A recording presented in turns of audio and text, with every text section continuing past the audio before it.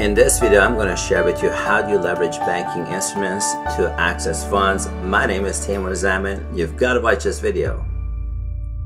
Hi, I'm Taimour Zaman from ALTFunds Global. My organization on this YouTube channel decommoditizes banking products and services that banks primarily offer their Fortune 30 companies. We make it readily available to everybody in the world so that together we can create meaningful change.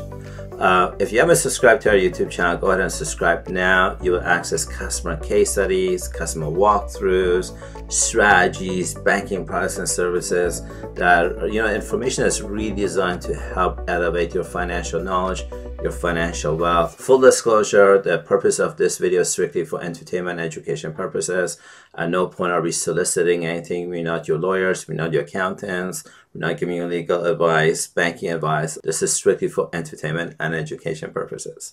One of the common questions I get from my clients is, Taimour, we want to monetize or leverage a banking instrument and access cash on it. Can you share with us a little bit about how we do it? Help us out. I want to tackle this question in a very, very simple way. If I told you, can you access your house and you leverage as an asset and go to a bank and get a loan on it, most people understand that very easily. Yeah, I can get my house, go to a bank, and access capital from it as a registered loan. Most people understand that. Now, if you switch the word house to the word land, like a house sits on the land, and say, can you go to a bank and provide them with a land and access a loan? Most people understand that too really well. Now, here's a question. Can you swap the word land or a house with the word banking instrument? And then think about it. Can you leverage a banking instrument to access capital? The answer is yes, yes, and yes. So a little bit about the history of where these things started from, how it's evolved, and how you can benefit from it. There's a lot of banking instruments out there: standby letters of credit, document letters of credit, medium-term notes, courtesy deposits, bonds. I can go on and on and on. For the simplicity, again, just for simplicity of this, I'm going to use bonds as an example. Later on, I'm going to show you how to swap the word bonds with other things.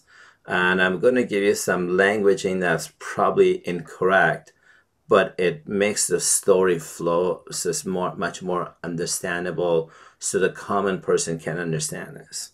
So the first indications of a bond defaulting was in the 12th century with a guy called Riccardi Luca. He gave 400,000, well, today it's called euros. By the time it was like European dollars, if I can say that way, to the England kings. And the England kings felt like they don't needed to repay a debt, so they never paid it. And that was the first ever registered bond or letter of credit default thing that we know of. So when I talk about our YouTube channel, we talk about banking products and services that have been in existence for 60, 70 years.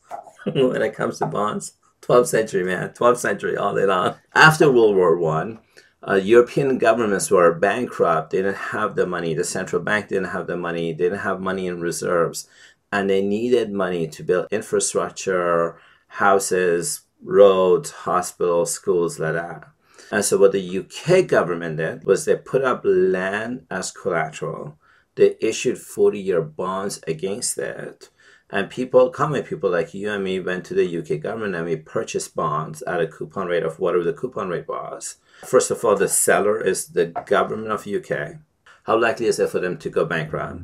And then there's collateral behind it, which is called land.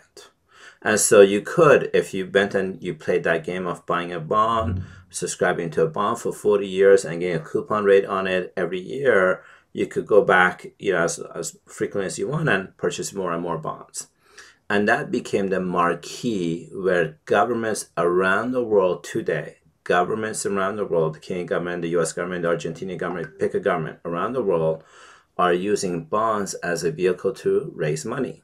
That was the start of this. Now, years after that, farmers started to say, okay, I need money. I need to, I need to grow more sugar, or I need to grow more crops, or I need more, cows or something like that. And the farmer would go to an exchange and say, can I get $80 because I'm just using $80 as an example, by the way. Can I get $80 because I need to do X, Y, and Z? and then the exchange or the banker, whatever word you want to think about it, said, okay, here's a note, and I'm going to value this note for less than $100. I'm going to give it for $80. And now the farmer gets $80 cash. He goes and he milks his cow, grows his sugar, whatever he needs to do. And then 90 days after, he comes back with whatever it is he's doing. Now, if the value of I'm going to use an incorrect word. This is an incorrect word, but it simplifies a story. So the value of the bond, incorrect word I'm using is the bond. If the value of the bond went from $100 to $110, now the banker, if I can use, that's another incorrect word, the banker would now keep the $20 profit. So the farmer comes today, I'm giving him $80 for a note that I'm creating at a value of $100. Then 9 days after that, when the farmer comes in with his sugar, cow, whatever the deal is, now if the value of the bond is $120, I'm going to profit $20 and put it in my pocket. But if the value of the note, the value of the bond is now $90, it didn't hit 100, the farmer has to now pay me the delta on what I am out. So that's a little bit of an evolution of bonds.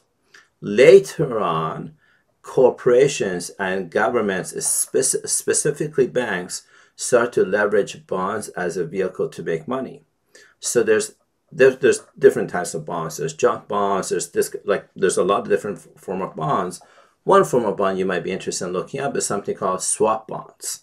Swap bonds are primarily used for tax purposes. However, they're also used for money-making purposes.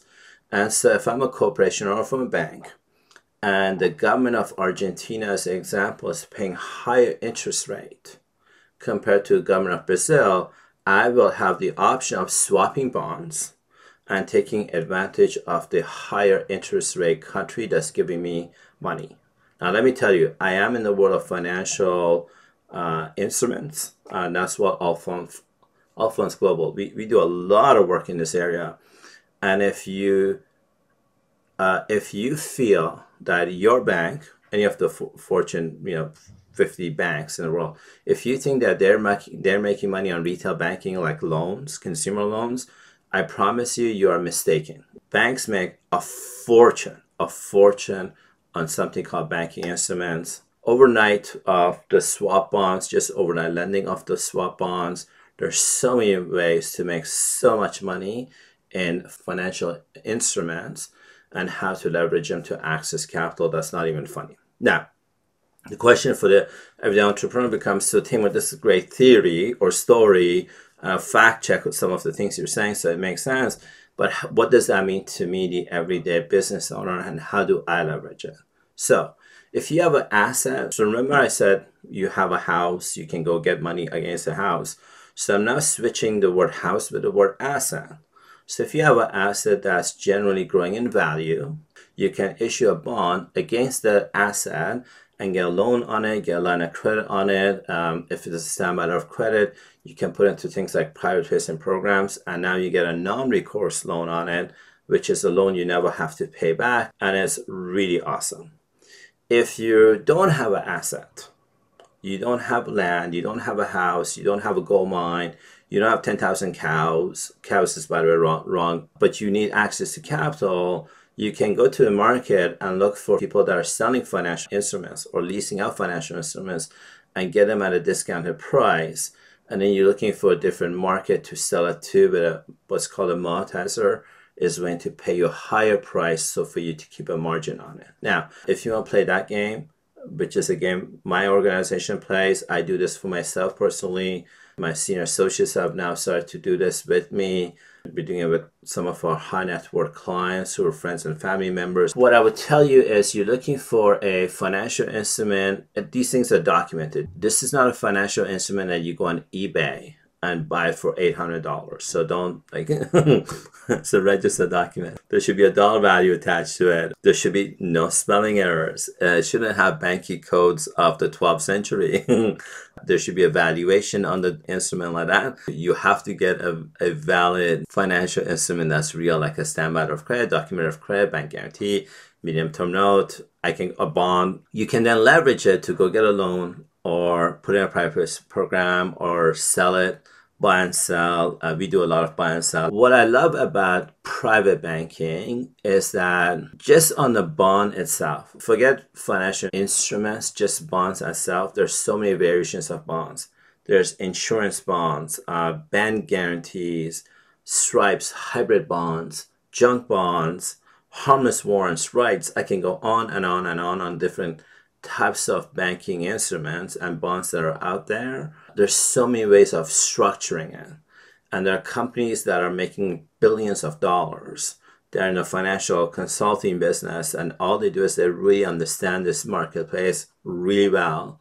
And they create a bond, if I can say that way. They structure it so that there's an asset behind it. And then look at how do you leverage it to create wealth or to access capital. That's a little bit about the history of banking instruments. You have different forms of banking instruments. The most popular ones are medium-term notes, followed by standby letters of credit, followed by bank guarantees, bonds, courtesy deposits. I can go on and on and on. And this is just a fascinating industry for sure.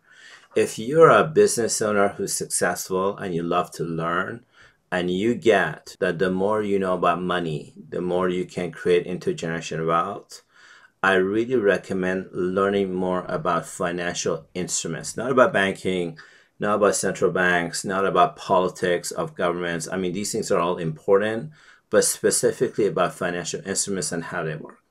A starting point, if you were interested in it, it would be the Society for Worldwide Interbank Financial Telecommunication. It's called SWIFT. It's a 200-page document. Read it, reread it again. Hire a law firm or a lawyer to teach you the 200-page document and answer any questions you may have. That's a great starting point. If you're committed, if you have capital and you're committed to getting started in this area and you're looking for a trusted partner, feel free to reach out to us at ALTFunds Global. You're hiring us through a consultation call. As of today on Trustpilot, we score 4.8 out of 5. That's what our customers are rating us at. And I think we have some really fascinating domain expertise and banking relationships that are just uncommon. My name is Taimour Zaman from ALTFunds Global, and thank you so much for your time. Don't forget to subscribe to this YouTube channel.